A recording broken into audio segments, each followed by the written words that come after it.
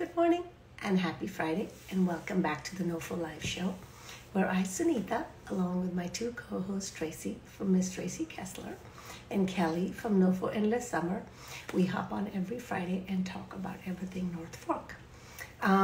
This week on the North Fork is full-fledged fall. It is gorgeous. We had a little bit of rain yesterday, but the sun is out, and I think it's supposed to be a beautiful weekend.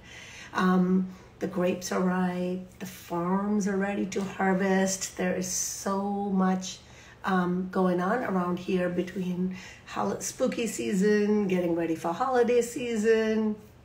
There's just a lot going on. One of the events that I'm excited about is through Slow Food East End. We are doing, for lack of better, fermentation celebration, but it's also some version of a harvest festival because this year the event. Good morning, Tracy. How are you? Yay, it's good to see you. I didn't know if you were going to be hopping on or not, so I'm excited to see you. I know. I can't stay long because we are here in New York City at the New York City Wine and Food Festival, so I'm missing you guys. You were just talking about harvest season. I always miss like the first half of it because I'm always here in the city, but I'm excited to come home next week and be a part of all of the festivities. So wanted to hop on really quick. Well, hi, Tracy. Hi, Kelly. I'm living vicariously following your city journey. That's such a cool event that you put on every year.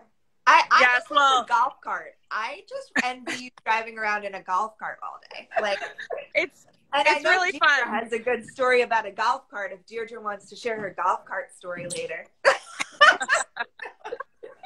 Is it a shareable story? Because I took a picture yesterday on a tractor. It is. I don't think I can share the story. It is. Deirdre might get arrested after if she shares her golf cart story, but you know, it's a risk we're willing to take. It's actually a really funny story. Yes, we'll clue you in later, Tracy, but I've been really enjoying your golf cart adventures. Thank you. And it's been so fun and special for me to have Tilly here with me, too. Everybody keeps asking me, what's the new boss's name? So it's been great having her here. I think it's cute that you made a mini office in your office for her, like a little area. I think it's adorable. I love it. You know, the reality of a working mom. Yeah. Yes, I've been planning that office for a while, so it was fun to actually have it come together. Totally, that's enough. Are you going to stick around, Tracy, or are you just doing high and run? Well, I'll go on mute for a little bit until somebody calls me on the radio, and then I'll have to go. But I'll stick around for a little while. I'm interested to meet our guests for today. Sounds good. Sounds good. I just want to complete the sentence that I was telling everybody about Slow Food East End's festival next Saturday, the 22nd. So it's a harvest festival where we are growing cabbage at a local farm, Jamesport Farmstead. And the festival will involve each person being able to shred their own cabbage, or shred the whole batch of cabbage, actually. And then the cabbage will ferment in a repurposed wine barrel for a couple of weeks. And then and then later, when it's done, you can come back and take your quart of sauerkraut home with you. I mean, how exciting is that? I'm looking forward to that. Yum. Who knew this would be my new life? Fermenting. Fermenting. No. It suits you so well, Sunita. It seems like it was always meant to be your life. I do feel like I found my way home. That is how I feel about the North Fork. I mean, everything about it. Yesterday, I was walking through the vineyards, you know, looking at the harvest season. Hi, Eileen. How are you? Look at that yellow appearance on the show. I brought a South holder with me, so I felt close to home. That's awesome. That's awesome. For anybody that's watching the show, I apologize. We have way too much fun on the show for ourselves. It just goes off the rails sometimes. That's all. Yes, which is the best part about the impromptu live. So anyway, let's circle back to our guest because we have so little time and we want to hear so much about what you do. Sounds good. Thanks for having me today. Finally got to meet Miss Kelly earlier this year. It was actually at the Land and Sea Gala where the golf cart incident happened. But yeah, that was quite funny. So my name is Dhardra Blake, and I own a company called LuxuryDayCharters.com, 11 years now. And we also have a boat that we run and manage called Yacht Kingfisher here on the North Fork. Second season in Greenport, and we do, you know, cocktail cruises, wine and cheese, anything like that, and down in Florida in the winter. But I expanded my business to Newport, Rhode Island, actually about 10 years ago. And then about 6 years into that, I just really started doing a lot more business over here on Long Island. I actually lived out here 20 some years ago before I moved into the city, and then before I moved south. So yeah, that was a lot of fun. It's been fun coming back, you know, as a business owner, and really getting to know a lot of people in that aspect of being out here. That's awesome. So you said you have is it two different businesses? Is it multiple boats? Is it the boat you're talking about, the Kingfisher, or boat, yacht? I'm not sure what I should call it. Sure. Two different businesses. Yes. LuxuryDayCharters.com, where I'm actually a broker and I manage over 30 yachts for charter. Started out basically focusing on day charters, but you know, that quickly turned to people wanting a weekend, a week, you know, a month. Actually, I did a month, 2020, a couple out of Sag Harbor. I got a yacht for a month, guys. Sure. Do you think that's good for yacht life? The dog might be the problem. Hashtag goals. Hashtag goals. Hashtag life goals. Yeah. That was, you know, that was right at the beginning of the pandemic. So, you know, people they just wanted to kind of get out and be on the water and do their own thing, which, you know, speaking of in the beginning, that was a little hectic. The marinas were closed in Florida. They wouldn't let boats leave. And then lo and behold, everybody said, let's get out, let's be on the water. So kind of turned its head upside down a little bit. So that was good. But yeah, I mean, the boats that I manage anywhere from, you know, Florida, South Florida, Bahamas, up here, you know, in the summer, obviously the boats follow the warm weather. So I started following my clients and expanding up here in the summertime. So Dhardra, tell us more about what you do in Greenport, and if people are viewing, where they can find you, what you offer here, so we can get a little bit more of like a localized picture. Sure, perfect. So Kingfisher, 1959 vintage Huckins motor yacht, and this is her third season up here. The first year we were in East Hampton, and then last year we pretty much kind of got the last slip out here in Greenport because, you know, so many people bought boats. There's limited slips, limited marinas. So, but it's been great because the cruising over here is amazing. I mean, around, you know, Shelter Island, Peconic, what have you. There's so many little like nooks and crannies to be able to discover and take guests to. So that's great. Over by, you know, Orient Beach, you can anchor and swim over there, and just Robbins Island, and a lot of really cool places for sure. So that's been fun. And we partnered with Anchor and Alpina, the restaurant group, and have done catering with them. Alpina is probably my favorite restaurant out here, if anybody has not been. So yeah, that was a lot of fun. They do a great job. And yeah, just kind of getting to know the North Fork a little bit and explore all that she has to offer has been fun too. Yeah. How many people fit on the yacht Kingfisher? So the Coast Guard legal limit is 12, standard 12. Some boats are smaller based on, you know, their size and their weight and their it's a certificate issue. So yeah, 12 is the general number. Unless, you know, a boat has been certified for more, which are the group dinner cruise boats. You find those in New York and down south. But, you know, 3-hour minimum cocktail cruise, you know, if somebody wants to do 2, we would offer that as well. So here for a few more weeks as well, if anybody's interested. The weather's still pretty good, you know. I mean, it's been a little colder in a couple of days, but overall it's been really nice. So that's good. And this is, you know, September and October are great months up here, as I think we all know. So For sure. So I don't live the boat life. So tell me what I would experience if I booked a 3-hour cruise. How does it You work? What read is my it? mind. I was like, I've never been on a yacht. I need to know like the play-by-play. Okay. yes, I'm like, I know we've been trying to get you, so we have to get you there before we leave for sure. And you know, we might do a little cocktail hour at the dock at least. So you know, if anybody's interested, definitely DM. Definitely, for sure. We'll get a little list going. Yeah, but basically, yacht charters are fully customized. That's kind of the beauty of it. You know, you decide where you want to go, what you want to do, what you want to eat, drink. You know, if somebody wants to bring their own food and alcohol, that's fine. We like that. We don't really sell alcohol for reliability reasons. You know, we can put you in touch with the caterer. But you just tell us if you want to, if you want to swim, or if you just want to cruise around and cocktail or see the sights. You know, a lot of times realtors will also book the boat to show clients by the water, homes by the water. So that's good. You know, we take people to again, life goals. Can a realtor need to show me houses on the water? Like, this is literal life goals right here. Okay, continue, Deirdre. Yeah, I'm just dreaming over here. No, listen, we can make it happen. We can make it happen. But a lot of times people, I'm sorry.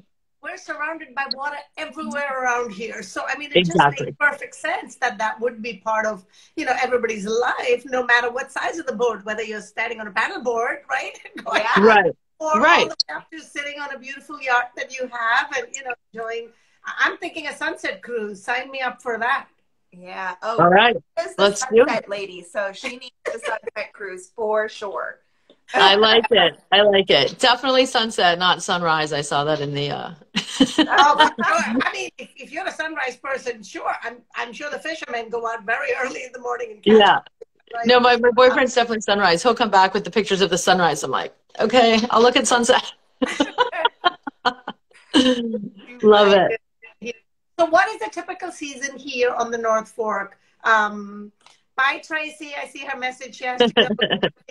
What is the typical season here? Like, when do you start offering the charters? And you said you're ending in a couple of weeks? Yes. Usually, you know, depending on the weather, but it's usually Memorial Day to Labor Day. But then, you know, Labor Day definitely extends, obviously. I mean, here we are, you know, 6 weeks later.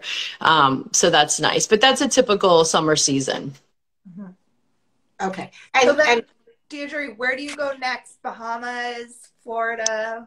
Florida, back to Florida. We live in Florida. I have a condo down there, Pompano Beach, and then the boat will be based in Palm Beach, North Palm Beach specifically. But we do a lot of work with the breakers and the different hotels down there, and you know, some private repeat clients. Kingfisher also offers a membership, which is becoming more and more popular these days. So hours of access, similar to a jet card, right? So 30 hours, 60 hours, and that's in 3-hour minimum cruise blocks. So 30 hours would get you 10 cruises. 60 would be 20. Mm-hmm. So we're talking life. Another goal. I need to have a yacht membership. I don't know. You just mentioned a jet membership. Need that as well. Yeah. I was thinking so many people, you know, do go in winter to Florida, and here your boat is going to Florida. So I'm thinking maybe somebody can hitchhike, you know, and be like on the boat, making their way to Florida for the season. Love it. You know, nobody needs to drive. What kind of journey is that from here to Florida? Is that? It's a journey. So what's funny is that this boat actually goes on a truck. Okay. Yes. So that's a 3-day journey, as opposed to, we did take her home on her own bottom after the first season up here 3 years ago. And that's about a three-week trip, you know, because you have weather, you could have a mechanical issue, you know, it's kind of the unknown. You really don't know. So.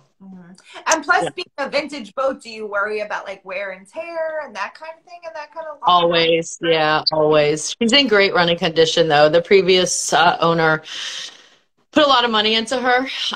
So before we took it over, then we've made, you know, changes as we go, and you know, you've replaced parts like a car, right? So, but yeah, so she's running great, which is good. And if people want to like view your boats and see like everything you have to offer, what's the best place to find you? Instagram, your website? Both, sure. Website luxurydaycharters.com, and then for Kingfisher is Yacth Kingfisher, YACHT, Yacth Kingfisher. Also on Instagram. Eric does the Instagram. He does a great job at that. Luxury Day Charters Instagram was hacked. I just got it back recently, so that's amazing. Yes, hacked since last November, actually. So don't answer those questions when you think your friend is saying, hey, can you send me that code? Yeah. it's becoming. I really thought I was smarter than that, but that one got me, sadly. Oh. Mm-hmm.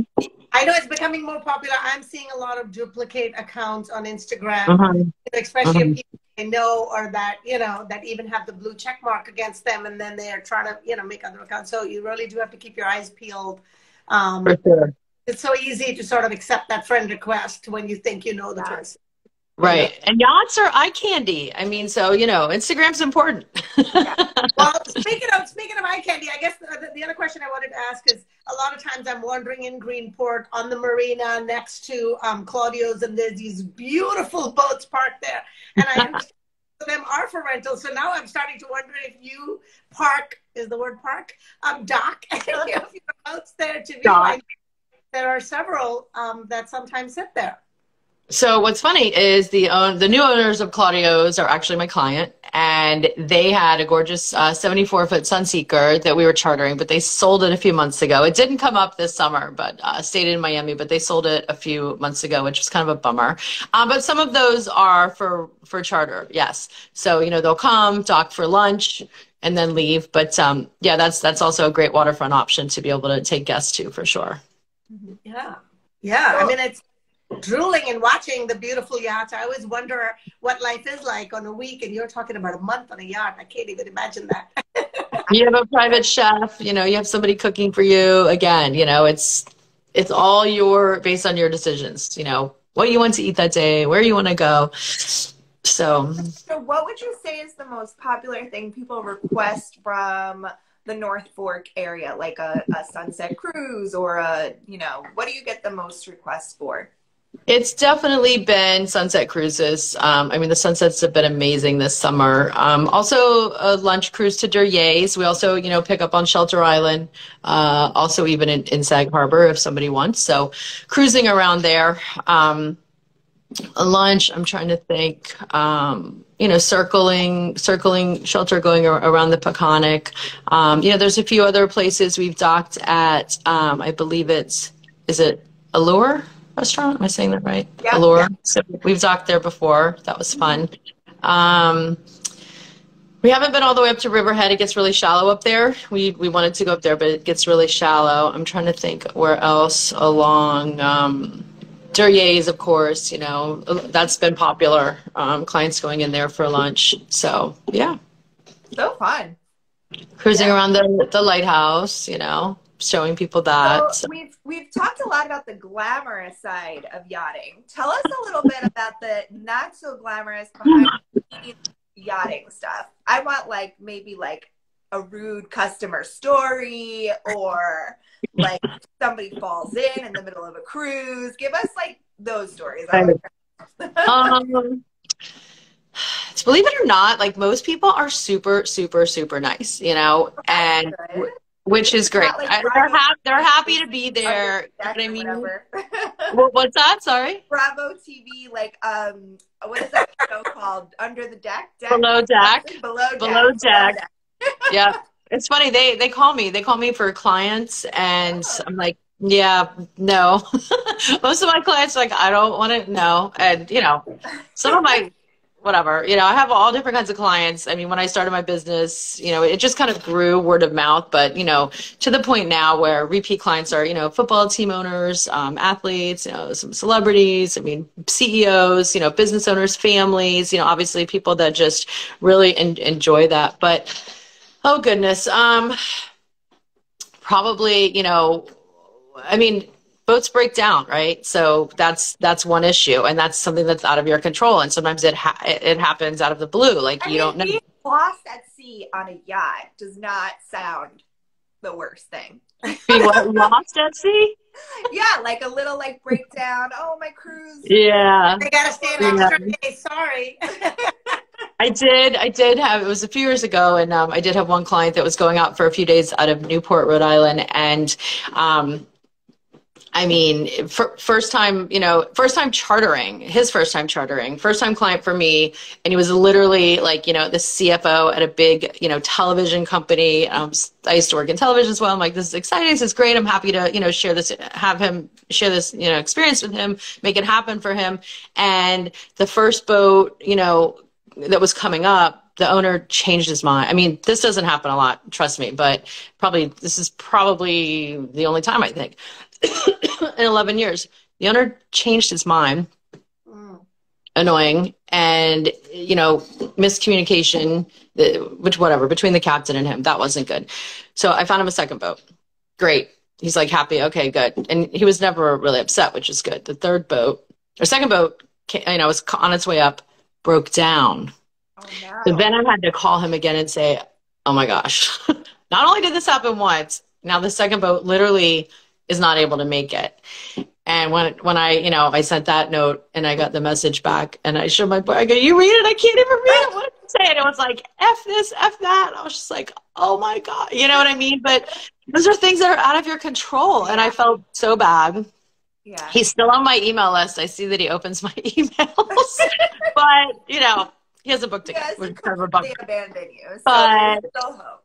On another note, actually had a great repeat experience this year with a boat. Boat was based over here. It was great. And I can say her name because, she posted and tagged my company, Molly Sims. We had her out and her family, and they had such a blast. And she, posted and tagged all day long, which was great. And then she came back 2 weeks later. So that was great. I mean, yeah. So, you have those repeats that really love the experience, love what happens out on the water, all the toys, so that was a lot of fun. Mm-hmm. That was a good time. Based on what it seems like there's a lot of a hardworking crew. It seems like there's a lot of maintenance on a boat all the time to keep it looking. Is it just to keep it looking, or is it just to maintain the wood? Or can you talk a little bit more about the life of the crew on the boat? Definitely all of the above, because I was crew. That's how I got into this industry. I was, corporate career in New York. You can check out my LinkedIn. And then was laid off from an internet company. 9/11 happened. And I said, I think I'm going to go work on a yacht for a year and ride out the recession on the water. Knew someone in the business and asked him, what do I do? He said, go walk the docks in Fort Lauderdale and, meet people. And I went to boat shows and met people. And next thing you know, I'm working on a yacht and as a stewardess. So if you've seen Below Deck, you're cleaning beds and making beds and cleaning heads. That's basically, the job with a toothbrush. So that's kind of, the glamorous side of it. But basically you're keeping something that's nice and clean, usually clean. So, right. And then I got bored doing that. I taught myself how to cook. So next thing I know, I was chefing on yachts, not super high-end trained by any means. And,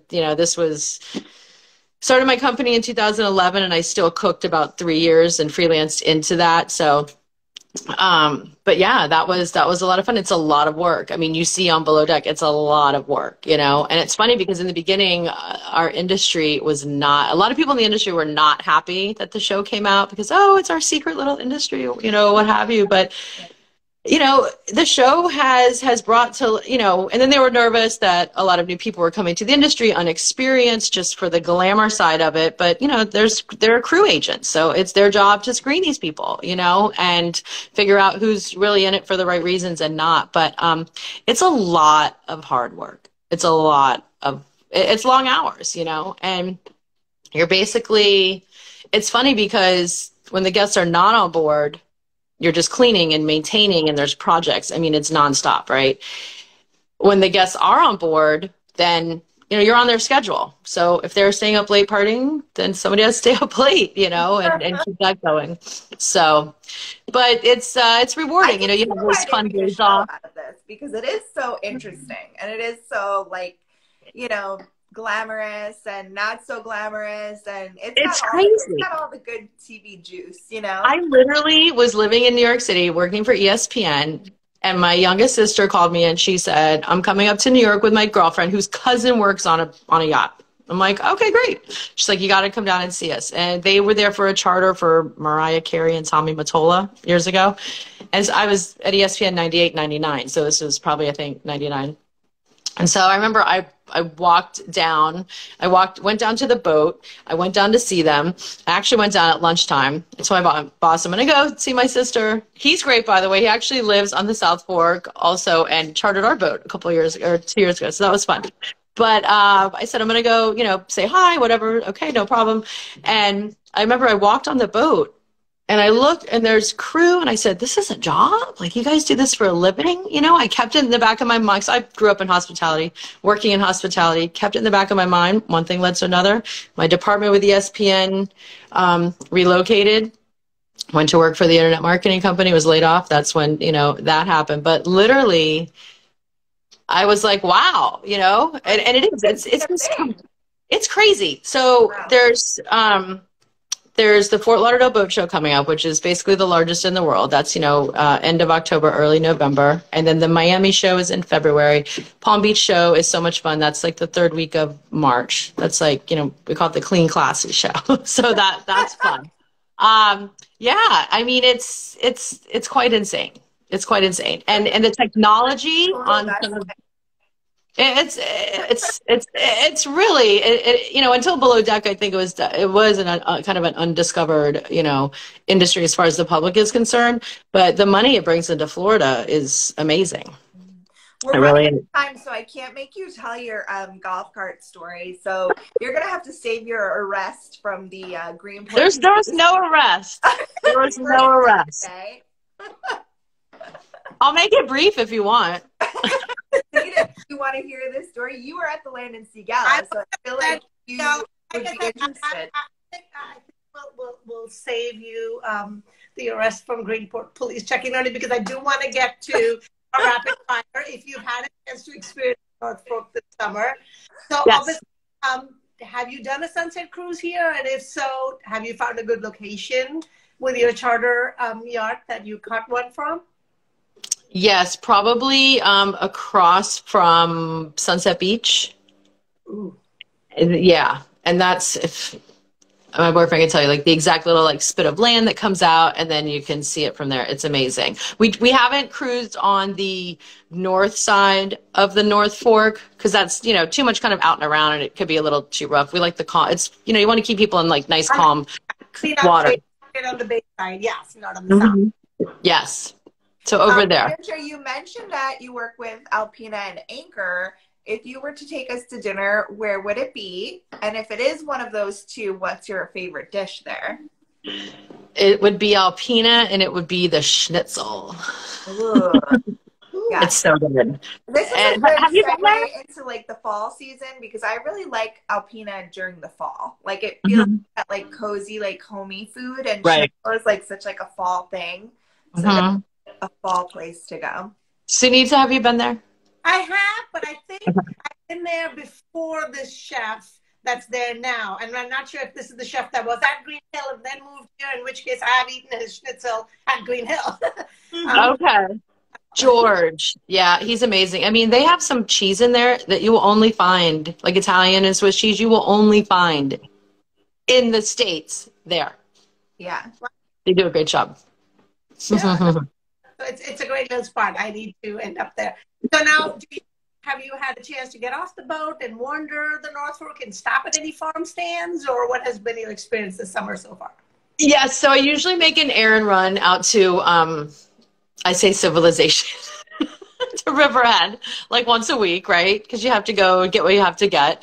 And because the grocery store here closes at 7. That's very annoying. Anyway, don't get me started. So does the liquor store, just FYI. The liquor store's open till 8. The grocery store closes at 7. I know. I don't know. Try winter. It's 7 o'clock. So yeah. Okay. So I passed by the country farm stand, which I like a lot. And I know there's so many, and I've tried to follow, you know, you, Kelly, and see like where to go, what to do. But usually I'm like, oh yeah, the farm stand, it's right there. So I passed by. That's great.